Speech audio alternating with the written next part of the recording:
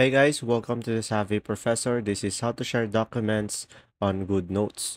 So open up the app.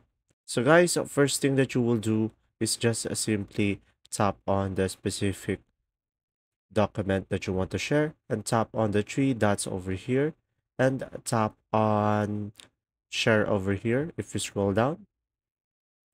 And from here, you'll be able to tap on export all.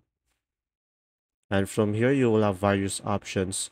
You can export it through a PDF, GoodNotes, image, or a link. So I'm going to go for GoodNotes and tap on export.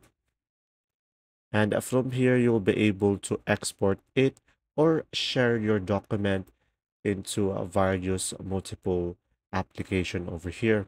You can export it through messages, which you can share it to someone, or you can just simply go for Messenger, WhatsApp. So you will have various options here to share it with. And if you want to see more, just scroll to the very left and you will be able to see more, and you will have more options to share your documents. And there you go. Just simply select an app and you'll be able to share it. And if this video was helpful, please like and subscribe, and thanks for watching. See ya!